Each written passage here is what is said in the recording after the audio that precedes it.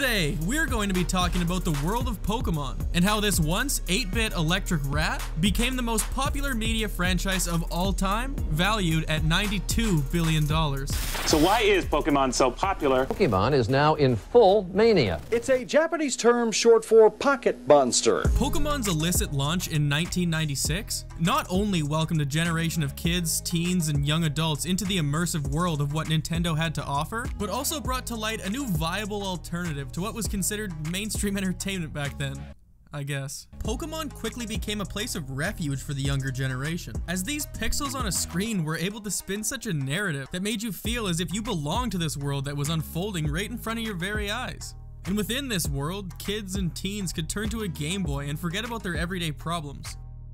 With the franchise's explosion of popularity and deep-rooted emotional connection these creatures seem to make with their audience, it allowed what was originally thought of to be nothing more than a video game to evolve into the franchise we know it as today. But to understand how we got from this to this, we're gonna need to dive back a few years, 25 to be exact. Welcome to the channel, everybody. I'm Trav Docs. If you're enjoying this video so far, make sure to go ahead and hit that like button, subscribe, and join our growing community. Now, let's get into it. Satoshi Tajiri, everyone's favorite 55-year-old video game designer, who fondles various insects in his spare time. Now you see, that might sound weird, but it was actually Satoshi's childhood hobby of collecting bugs in his garden that led to the initial concept for Pokemon. But it wasn't this unnerving thirst for bugs that inspired Pokemon alone. Satoshi also credits a popular, iconic Japanese TV show called Ultraman, a show that featured giant monsters that could be stored within capsules, being released from their capsules only to square up with another monster standing in their way. Sound familiar? Glad we're on the same page. But how did this game come to exist? Well, it all began with a little startup called Game Freak. Satoshi Tajiri and Ken Sugimori combined their creative talents to form the video game company Game Freak. The two built prototypes of the Pokemon game, and had more than a few chances to pitch their ideas to Nintendo, to which Nintendo repeatedly told them no. Feeling frustrated, Tajiri ended up meeting Shigeru Miyamoto, a game designer that had worked with Nintendo in the past. Miyamoto mentored Tajiri, giving him a lesson in what these industry leaders had in mind for expectations. And this proved to be a successful partnership, as Tajiri was given the green light. And he was also given a large sum of cash to fund his childhood dream project. Although the original name for the project wasn't actually Pokemon. The name Tajiri had in mind was Capsule Monsters. Yeah, doesn't really hit the same. But after some copyright and trademarking issues, the team had to settle on the name Pocket Monsters. The first video games were released on February 27th, 1996 in Japan under that exact name, Pocket Monsters. But it wasn't until the international release that the name Pokemon was finally born. These 150 8-bit characters and the overall design of the game took a whopping 6 years to make. This timeline and the logistics of the project almost left Tajiri & Co. bankrupt. 5 employees had to quit the project due to financial issues because the budget for salary was so low, leaving Tajiri to spend countless hours unpaid working to finish this project. And finally, Pocket Monsters made its debut on the original Nintendo Game Boy.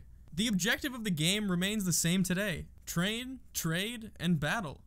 Upon its release, the sales were, well, average. But nonetheless, the Nintendo name carried it to users throughout the country, which led to some players discovering a hidden Easter egg, known as Pokemon 151. Mew was widely adored and sought after by addicted Pokemon players. The popular Japanese magazine CoroCoro hosted a competition that would allow 20 users of the game to receive the rare and largely sought after Mew. This competition received 78,000 entries, wildly boosting sales and popularity of the game. And after the success of Pocket Monsters Red and Green, another version was announced called Pocket Monsters Blue. All 3 of these games featured the final evolution of the first 3 starter Pokemon. And it was the success of these games that left a very promising door open to the future of the Pokemon franchise. And while that was a great start, Pokemon did not slow down there. They launched their very own Pokemon trading cards in October of '96. These cards were then followed up by a Pokemon Japanese manga series in November. The original set of trading cards contained 102 cards for consumers to trade and collect. And this card game was a huge success. As we obviously know now, the trading card game is still massively produced to this day, a crazy 25 years later. And with the good times rolling, why stop there? April 1st, 1997, Pokemon released its first animated series. And this original series followed main character Satoshi along his journey to become become the ultimate Pokemon master. But after dominating Japan, Pokemon was then adapted for audience overseas and around the globe.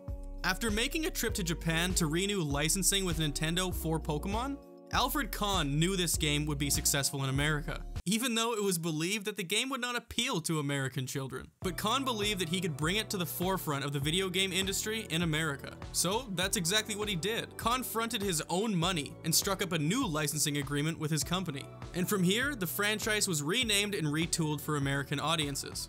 But opposite to the rollout in Japan, the anime was released first in America.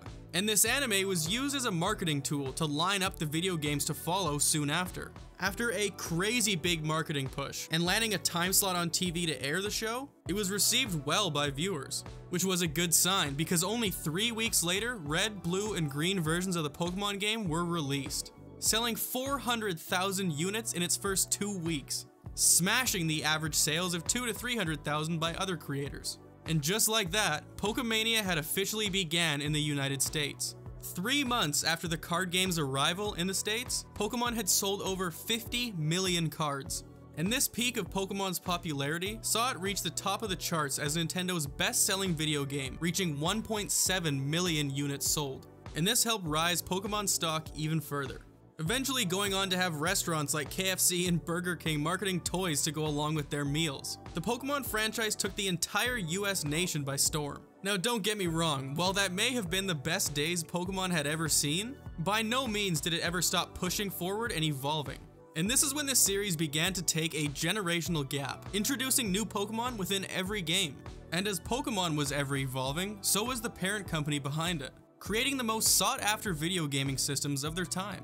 But it wasn't just video games that kept the lights on for the Pokemon franchise. The trading card game also evolved with the video games, adding new Pokemon, limited edition collectible cards, as well as tokens and, well, just about anything you can think of with a Pokemon stamp of approval on it was sold. Now, fast forward to July 6, 2016.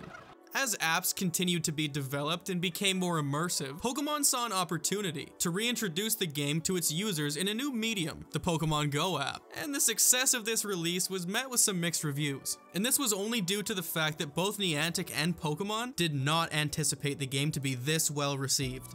The app continued to glitch and crash due to the overwhelming player base flooding the app every second of every day since its release. In just 6 months, the game had been downloaded 500 million times. And as Pokemon Go gained popularity, influencers and content creators everywhere started to take note that Pokemon cards were starting to overtake sports cards in popularity and price.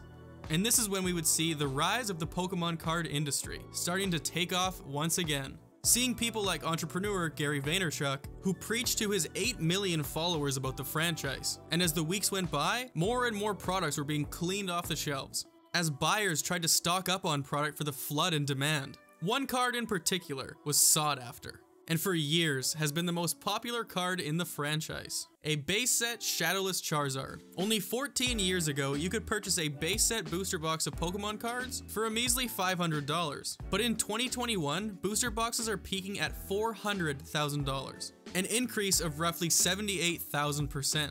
And one person specifically took note of this and purchased an original base set box of Pokemon cards in 2020 for what seemed like the insane price at the time of $200,000. This person, a name that you either love or hate, the one and only Logan Paul. What's now known as the Logan Paul spike in Pokemon card prices was a stream that Logan and his team put together, with the biggest names on the internet and celebrities purchasing packs from the booster box in an attempt to pull the elusive first edition Shadowless base set Charizard. The price of these packs rolled in at about the $11,000 mark, but the payout of a PSA 10 graded Charizard was somewhere in the $150,000 to $200,000 range. A risk that some might say was worth taking. And after racking up 300,000 concurrent viewers and raising over $100,000 for mental health awareness, this left the Pokemon card market soaring. Pokemon is the highest grossing media franchise to ever exist. Its ability to stay relevant and evolve